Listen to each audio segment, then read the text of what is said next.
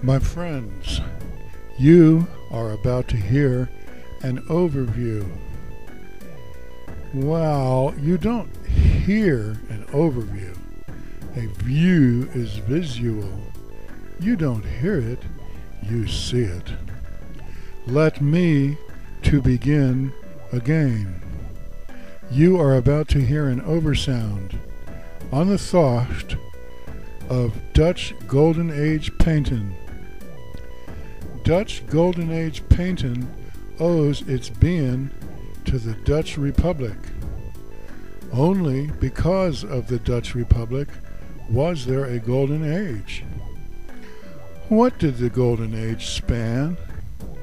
It spanned the 17th 100 years of our Lowaard, while and after the later time of the 80 Years' War for Dutch freedom.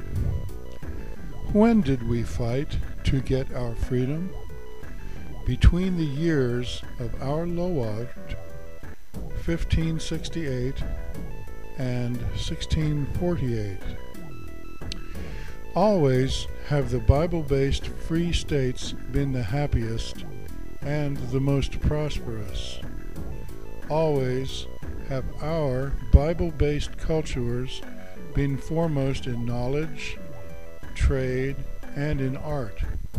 So was the Dutch Republic. Erst were the towns of Flanders more artistic, but the war displaced many artists into the Netherlands, the Lowlands, and many into Alsace. But those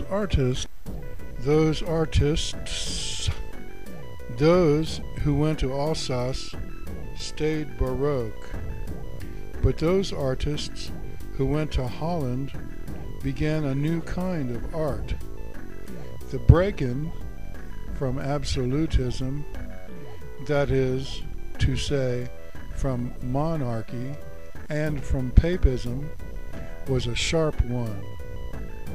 The Dutch painters had new feelings to work out, and they did well at it. Dutch painting of the Golden Age comes in the general European time of Baroque painting.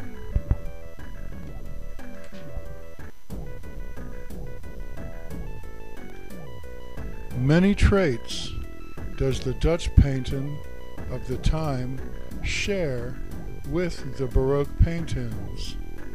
That which it does not show is bestness and splendor. The latter have been found more in the Baroque kind. Absolutism is from Findus. Decorative arts belong more to Findus and to Leida's instincts than to our own. Two kinds of people. At first they were, in many ways, of opposite natures. Ultimately, the more they mixed, the more unforeseeable became their bents. In the raw, our people shunned cities, and the other people, the stranger, kept in them. Ours elected headmen, while the other was dominated by force, by monarchs, police, and emperors. Ours formed modestly sized societies, while the other formed empires. Ours built modest-sized buildings, while the other built towers and skyscrapers. Stick with me. This lore about the two kinds of folks helps to explain the two kinds of art, Baroque and Dutch Golden Age. Our folk relied on God and on work, the other upon sorcery, skullduggery, covert action, and exploitation of the work of others. Ours felt close to God. The other imposed itself as a go-between, separating the masses from God in order to dominate them. The second type of people engaged in decorative arts, while our type did not. The women, our type of people, admired and desired the decorative objects made by the second type. Our folk was honest and straightforward, while the other relied upon psychology, scams, and schemes with wheelin' and dealin'. In the area of enjoyment and beauty, our folks require less stimulation to generate a higher emotional response, whereas the stranger must have the bright colors, the loud or elaborately prepared music, the fancy as different from the simple or the plain. For instance, melisma comes from the stranger. Upon exposure, our folks may have become attached to it. Witness Handel.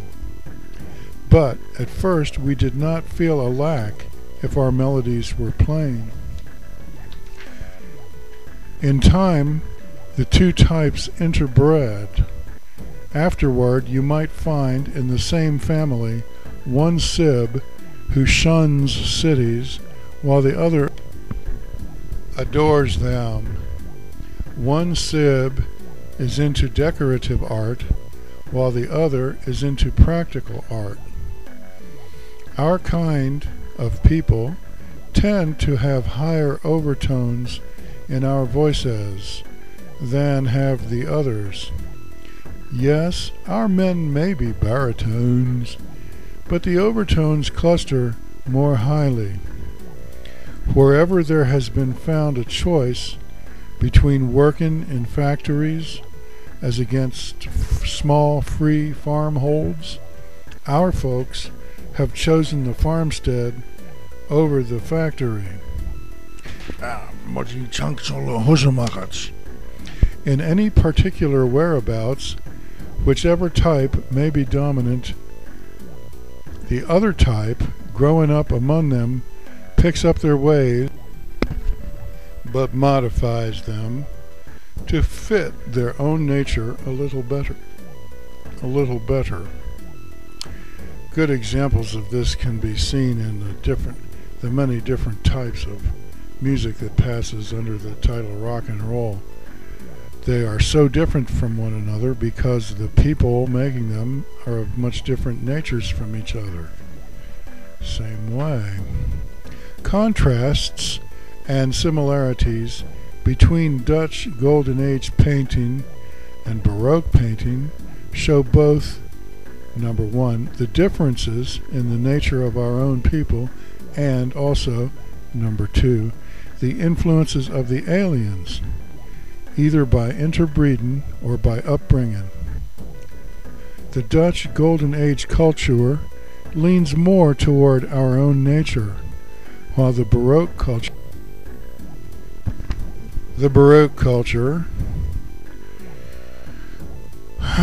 arose out of the presence in our lands of an alien force.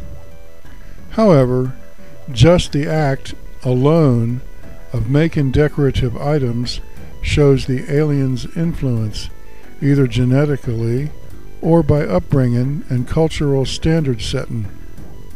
Here are some differences between the Dutch Golden Age movement and the Baroque cultural movement. Difference number one. The Baroque movement is associated with the anti-freedom of the, quote, priests from the East, end quote.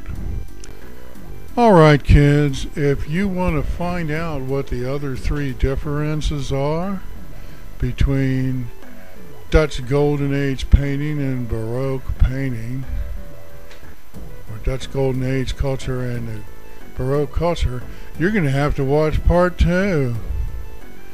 Deed you are. So, also, the further descriptions of the Dutch Golden Age painting and further details on the topic are in the subsequent parts of this series. So go ahead and find them. Hope you have a good interim. Bye-bye.